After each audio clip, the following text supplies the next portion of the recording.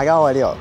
去到而家5月頭嘅時間啦，就係我哋多倫多有櫻花睇嘅季節啦。你睇下，我已經準備好影櫻花嘅裝備啦。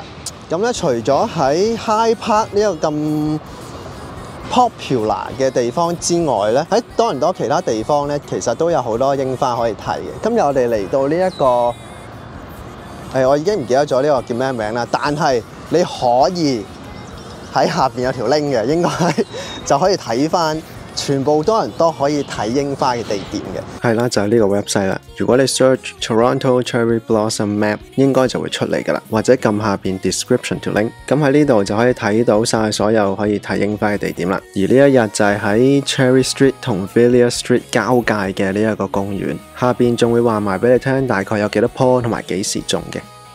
而 High Park 呢個咁受歡迎嘅地方，當然喺入邊啦，但就要記得櫻花開花嘅時間係唔可以揸車入去公園嘅。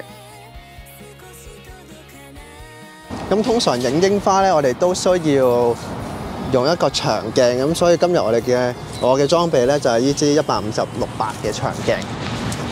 但係咧，因為呢度嘅櫻花咧都好接近啊，所以其實你唔需要用長鏡就已經影到啊。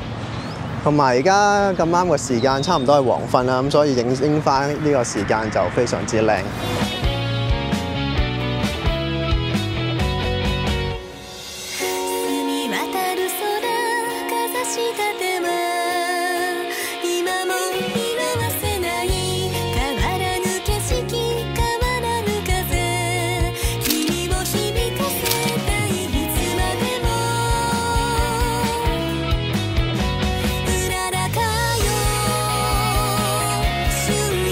我諗大家都有留意到，另外有兩種植物同櫻花都非常之相似，就係梅花同桃花。梅花通常咧就係最早開花嘅，咁之後咧就係桃花，最後先係櫻花嘅。大家可以諗翻起過年嘅時候，通常都係插桃花，所以桃花就係大概2月嘅時候嘅花啦。而喺香港，因為溫度比較暖啦，所以櫻花咧都會提早好多開花嘅。大概2月中嗰陣時，其實就已經開啦。而喺多倫多就要等到4、5月先有啦。而另外，佢哋花瓣嘅形狀都係唔同嘅。梅花咧會比較圓潤啲嘅，而佢開花咧會直接喺樹枝上面開花嘅。而桃花咧，佢嘅花瓣咧就會比較尖啲，而喺開花咧唔係直接喺樹枝上邊嘅，係有個 stalk 連接住樹枝同朵花。咁通常咧都係得1至2朵嘅啫。有時有啲品種咧係多重花瓣嘅。而櫻花咧，除咗係橢圓形之外咧，佢嘅尖端咧都係凹咗入去嘅，而佢亦都唔會直接喺樹枝上面開花，係會有幾個花柄連接住嘅，而通常咧都會多過桃花嘅。所以咧就會形成一個好燦爛嘅情況啦。之後嗰日亦都有去到另一個公園，就係喺 Scarborough 嘅 Birkdale Ravine。雖然唔係好大啊，但係交通非常之方便。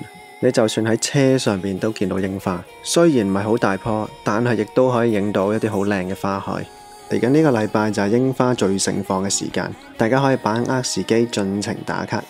唔知大家有冇去過邊個位嘅櫻花係最靚、最適合影相嘅呢？喺下邊留言講嚟聽下，順便可以 subscribe 同 like 埋，仲有撳埋隔離個鐘仔。我係 Leo， 我哋下回再見。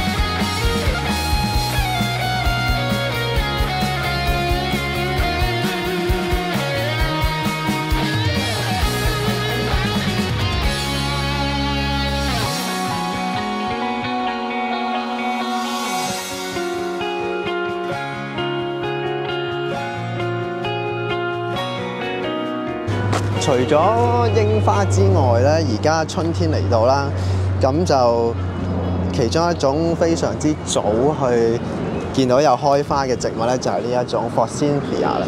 咁就佢嘅黃色花瓣咧就會遍佈佢成棵嘢啦，又係一種先開花之後先出葉嘅植物嚟嘅。咁你春天嚟到見到所有一棵好靚嘅黃色嘅植物咧，就係 Forsythia 啦。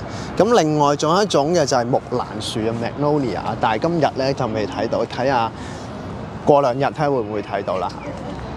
就係咁。